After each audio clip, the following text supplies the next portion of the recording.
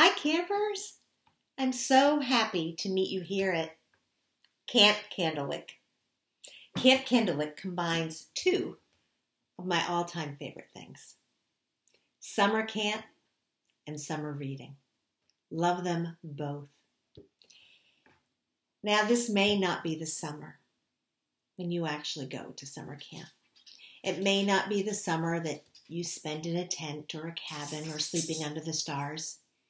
It may not be the summer that you get to sit around a campfire singing camp songs. But let's face it, the very best part of summer camp is making friends. And you know where you can always make a friend? I know you do. In a book. I'll tell you, some of my best friends are in the pages of the story. So, first of all, thanks to Candlewick for inviting me. Secondly, thanks to you for reading Small as an Elephant.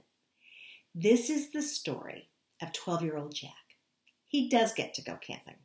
He and his mother have been planning a camping trip all summer long.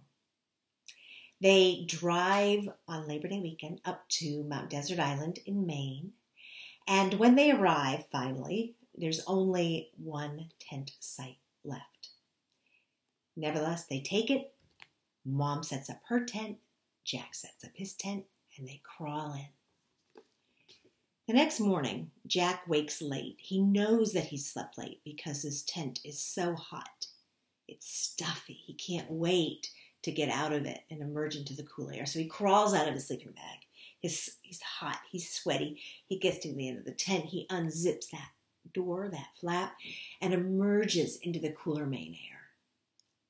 And what does he see? No car. No camping equipment. His mom's tent is gone, and so is his mom.